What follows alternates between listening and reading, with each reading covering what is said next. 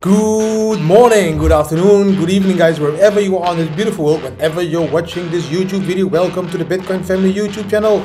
My name is Didi, to be or not to be. Today a very short TA video on Bitcoin.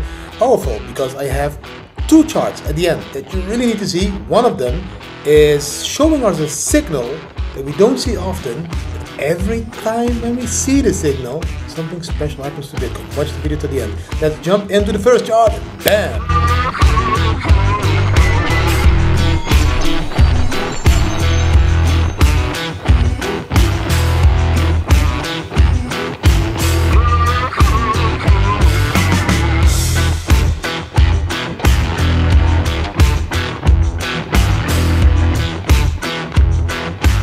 Over here.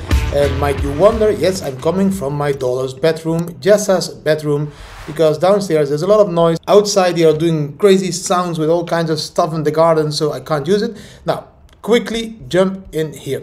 This is the 4-hour chart. This is on the Aurochs platform. If you want to sign up to Aurochs, use the links down below. It's free and the platform is easy to use.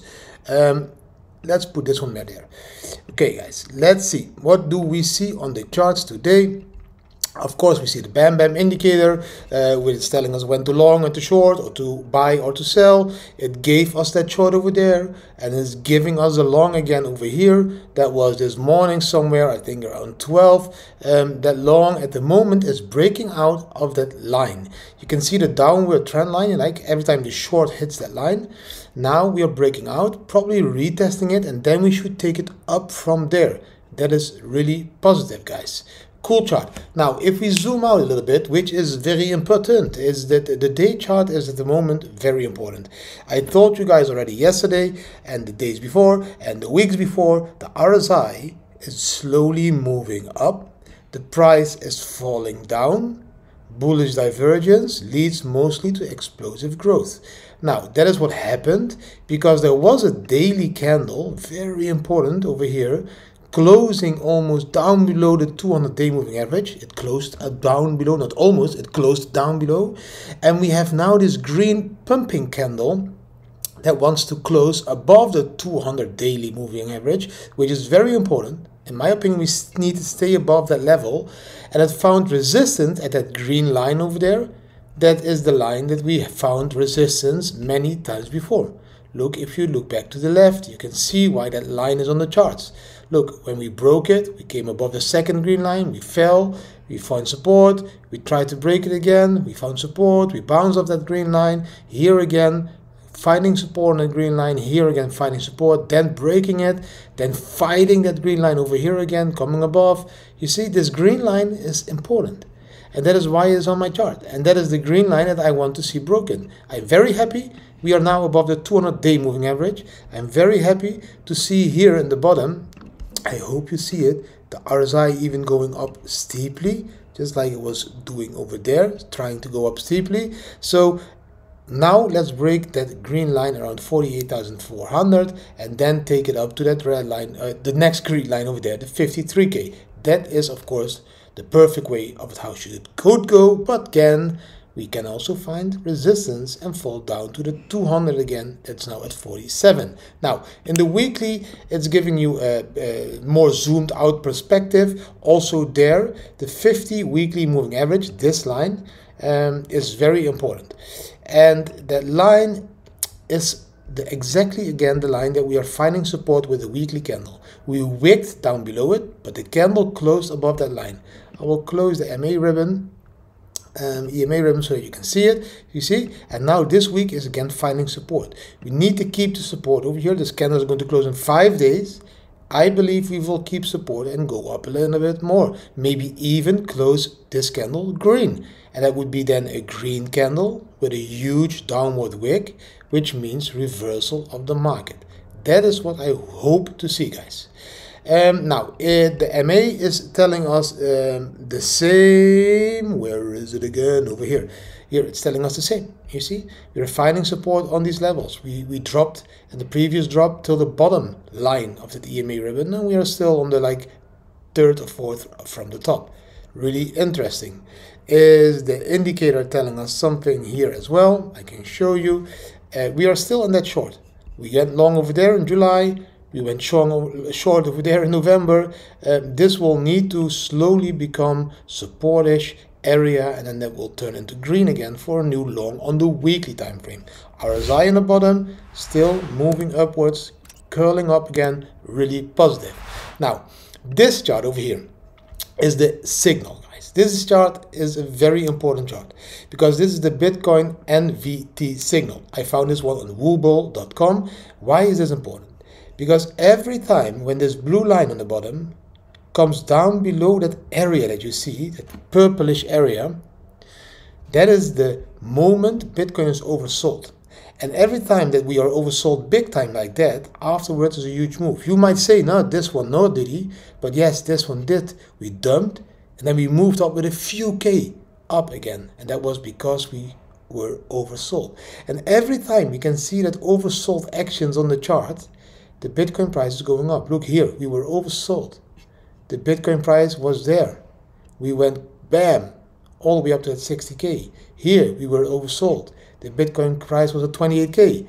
Bam, we went all the way again back to that 60K. Now, again, oversold. And that is what you can see a little bit more clear as Willie Wu created this beautiful bam image for it, and maybe that is more clear than the chart now that I showed.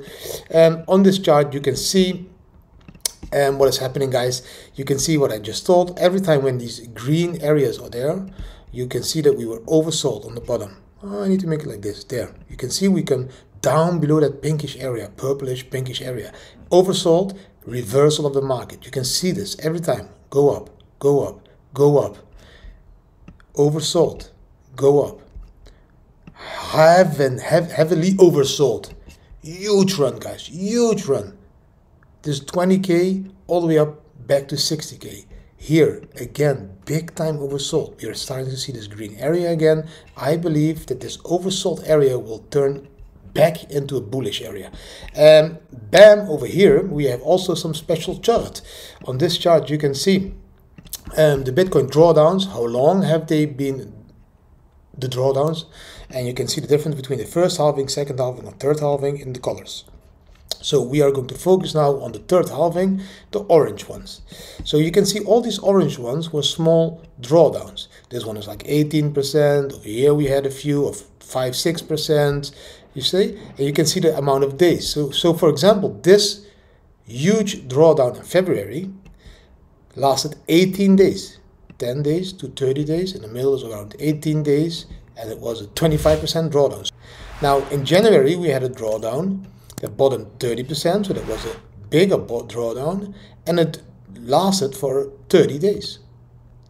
So March, here the drawdown, lasted also 30 days, but bottomed out at around 18%. So you can see that where we are now, here, a drawdown of 40%, it's already lasting now 32, 33 days. So you can see how far we are in these drawdowns, where we are. And you can also see that after these drawdowns, every time we pulled up the price again. So this was the last really big drawdown. This was the 60% drawdown of April. Yes, and we stayed in that over 100 days, guys. So really cool chart. Then I have one more amazing funny chart, I think. Funny, but also, yeah, realistically, maybe true-ish chart over here. I don't know how to say it different, but it's maybe just to have you understand how you can think about Bitcoin as well. And again, I'm not saying the numbers are perfect, but just check it. I found it on Twitter, by the way. I think on this one here, on the bottom, you can see Satonomics, the Greg Foss flow chart, they call it. Let's see, the total global assets is 900 trillion US dollar. That is a lot, 900 trillion. Now, let's say Bitcoin gets 5% of that total global assets. That would be 45 trillion US dollar. If you would divide that by 21 million Bitcoins, you will get a value per Bitcoin of $2,142,857. So that's 2.1 million per Bitcoin.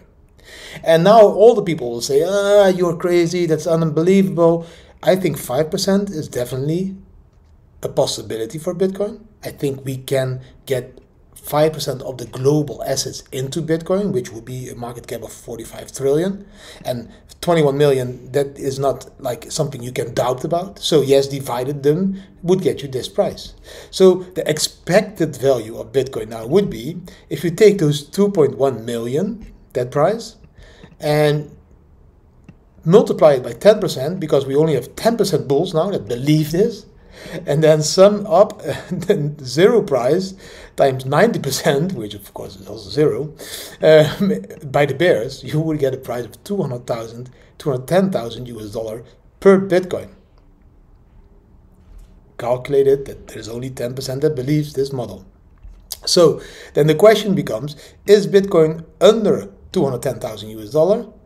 If the answer is yes, you should buy Bitcoin, more Bitcoin. If the answer is no, then the probability that one Bitcoin will be 2.1 million is bigger than 10%.